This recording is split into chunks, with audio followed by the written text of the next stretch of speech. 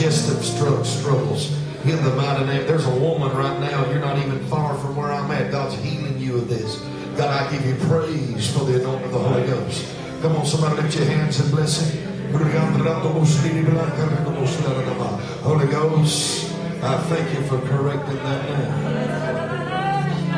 Thank you, Jesus. Thank you, Holy Ghost. Come on, I don't have to touch you for it to be done. He sent His word and healed and delivered them from their destruction. Psalms 07 and 20. And Jesus is that word He sent. By His stripes you were healed. 1 Peter 2:24. Psalms 127 and 2, He gives His beloved sleep. Somebody's going to sleep tonight. You ain't slept in months. You ain't slept an entirety of a night. Hallelujah, in a long time. But I prophesy by the word of the Lord tonight, you shall lay down and your sleep shall be sweet. Proverbs 3:34. Thank you, Lord. 24. Thank you, Jesus. Thank you, Holy Ghost, for touching the lady of the Lord. Sores in the mouth and the gums of the mouth and around in the jaw and in the teeth there, and even on the tongue. The Holy Ghost says He's healing that. He's healing that right now in the name of Jesus. If that's you, you can come up here, you can stay where you at. It don't really make no difference. The words being said, receive it in the name of Jesus. Thank you for a miracle, Lord. God, I thank you for touching again the lady of the Lord. Thank you, Holy Ghost. Breathe, Spirit of God. Thank you, Jesus. Yeah. Go ahead. Thank you.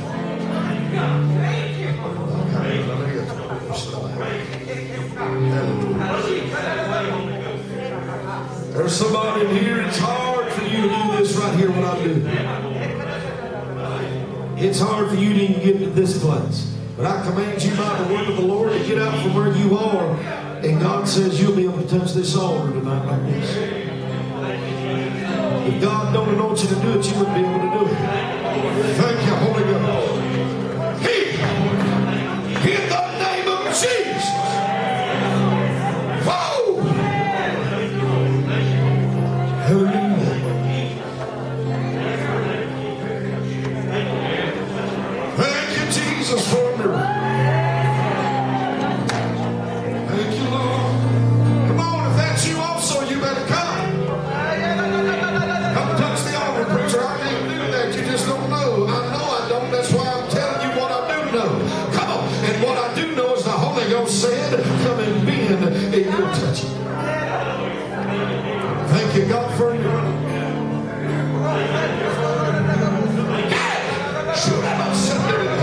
thank you for it. Thank you, Jesus.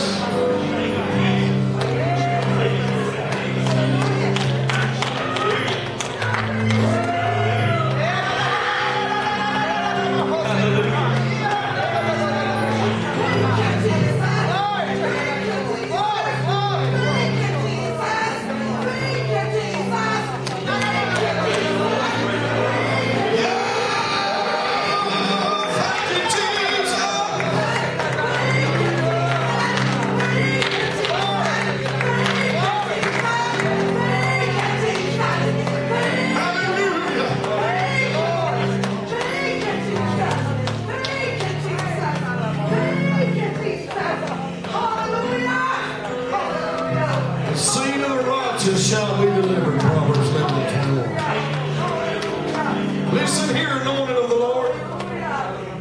God said, your seed, your sons and your daughters, your grandsons and your granddaughters. The Holy Ghost said through King David in Psalms 90 verse 16, let your work appear unto your servant and his glory unto his children. Man and woman of God, do what God told you to do.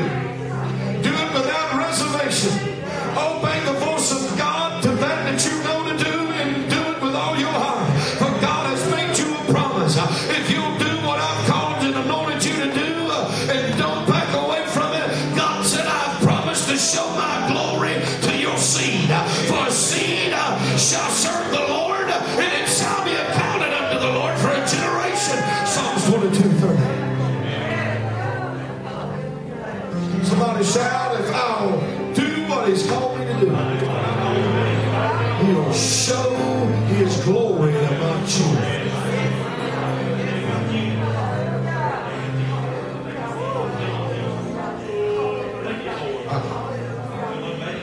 I remember quoting that scripture years ago, coming off the road when my kids were smaller than they are now.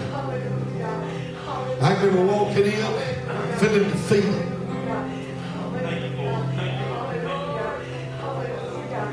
Pastor, I remember leading services where God would heal people and do miracles, not go home hurt, in pain. And I often still live up under that.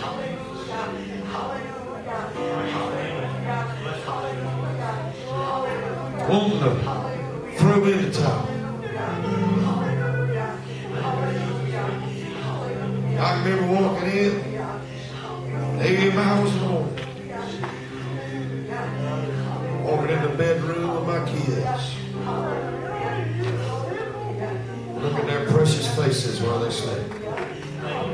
As I laid hands on them, that scripture come up in my spirit. Let your work appear unto thy servant.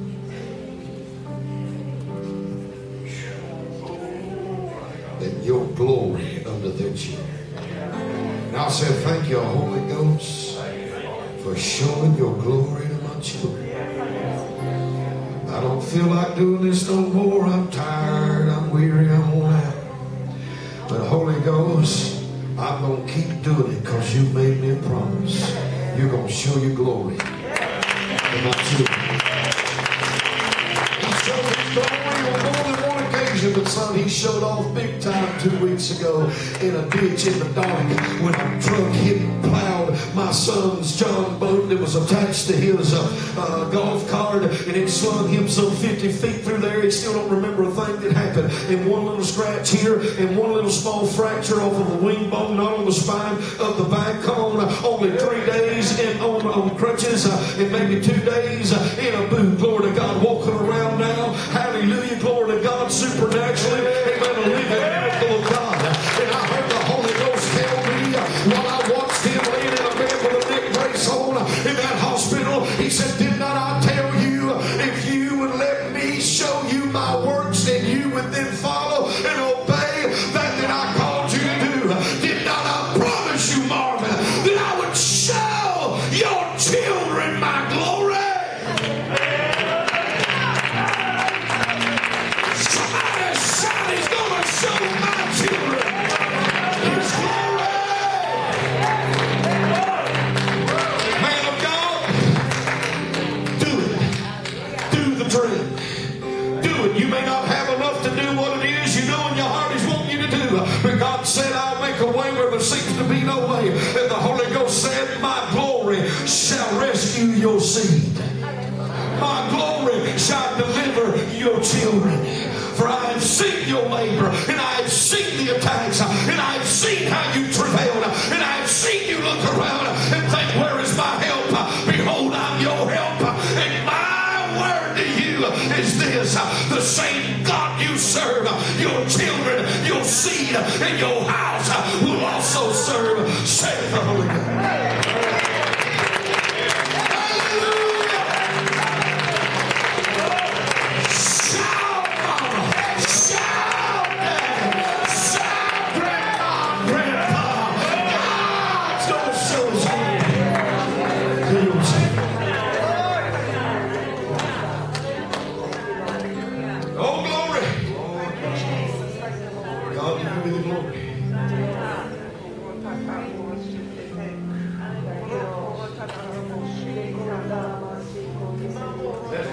Husbands and wives to come stay ready.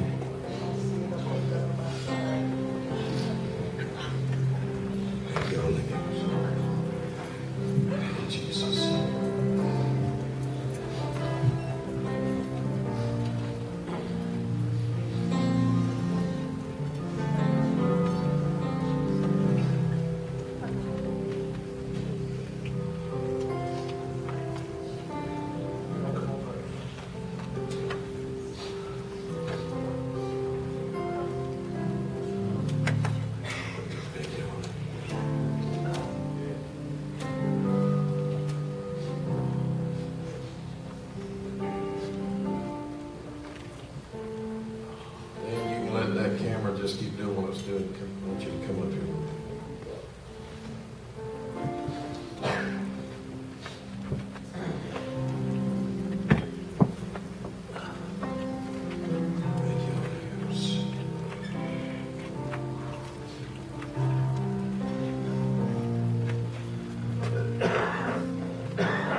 Good thing I've committed unto you, keep by the Holy Ghost that dwelleth in us.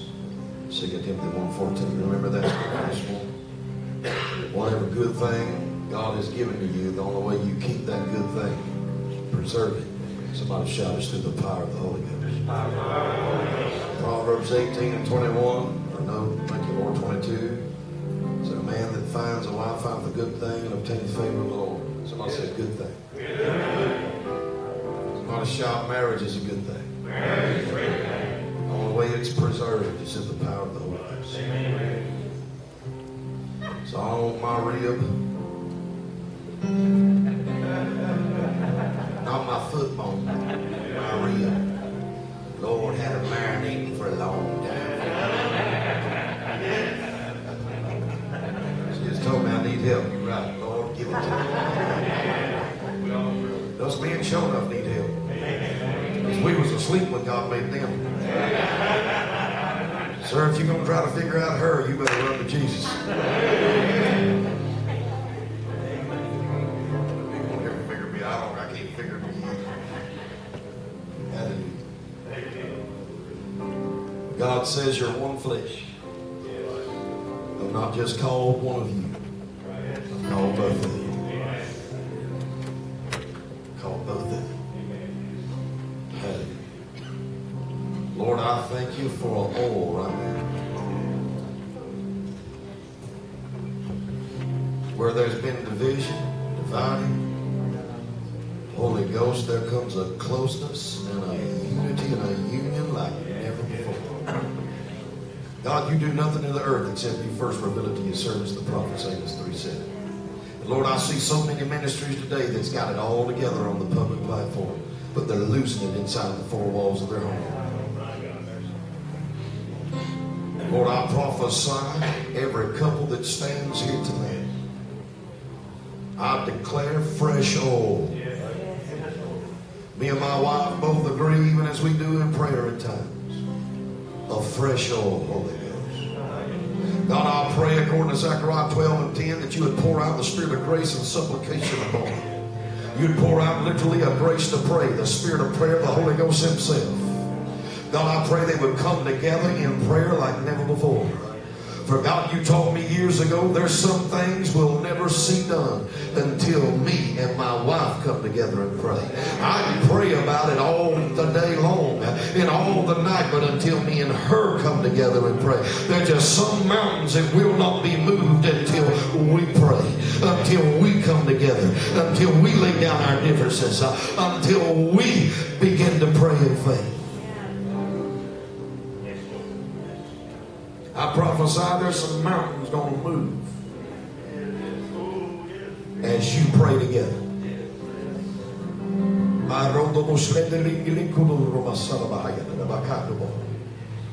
Men of God, you're the husband. That word comes from the statement that defines it as this, the house band. Like a band wrapped around the house holding it together. God said, I charge you as the priest and prophet of your house, that it's you that I call to be responsible to hold it together. It is you that I have called to lead the prayer. It is you that I have called to forgive first and to humble yourself first. And to lead by example, saith the Holy Spirit. I've anointed you to lead your house, your family into my presence.